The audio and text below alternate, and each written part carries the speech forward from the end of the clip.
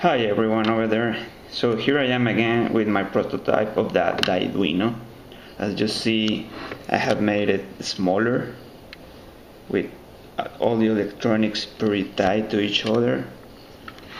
The size right now of the board is around 3 inches by 2 inches. So it's not that bad for all the electronics to be around there. But I have other plans to make it even smaller. So, well, for the moment, let me introduce you guys to what is our screen. We have a small OLED screen that is about an inch. Here we have our display for the temperature, our depth, our max depth, our die time, and our actual scale on the screen.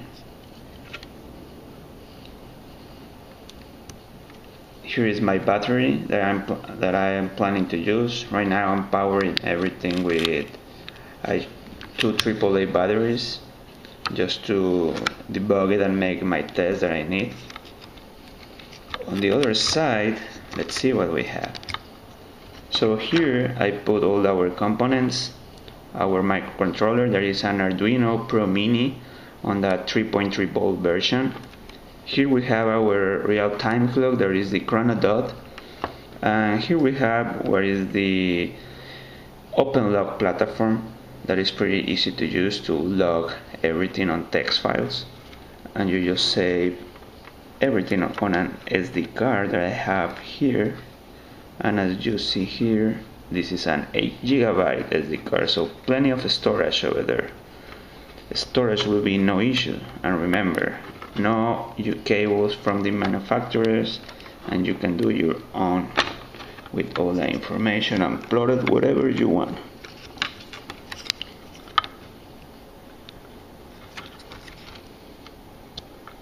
So let's turn it on again so you can see the startup. So thank you to Adafruit for the libraries and the display and these components. So right now I have the sensor on the other side of the case. Is here all the cables like that. So right now, yes, it's not a bad design, but it works. So I'm going to start to manipulate the sensor to show you how it changes.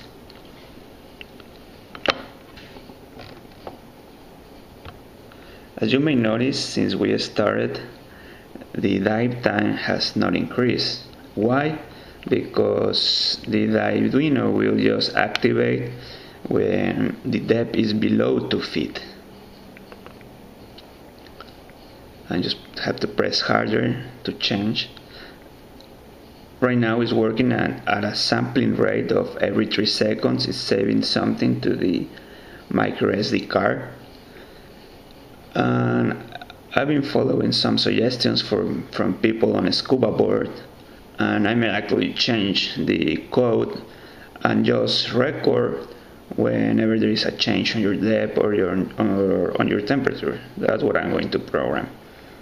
I've made some tests on the micro SD card, and I can assure you that it has a lot of power. Why? Because the Openlog platform drains a little bit power, I know, but I could record what it's about 4,500 rows of data, so that's, I think, a lot that you can do with it. Probably on a dive of 45 minutes, if you get lucky at a shallow, it can be 1,000 points of data, so we are good, and we are just going to improve it. So right now you saw that the dive time changed right now. The temperature is just increasing because of my fingers stuck in there. But well, that's all for now. I'm planning to take this thing on a dive on mid-September. That's when I have some dives scheduled to go to the Texas Flower Gardens on the MB Fling, which is a liveaboard charter that it's it departs from Freeport, Texas.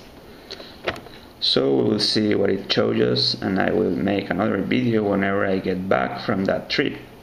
I may also be starting a Kickstarter project to make this design on a small PCB board, and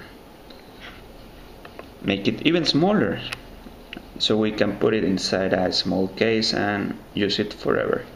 So okay guys, thank you for your time and your patience. Any other comments, just let me know.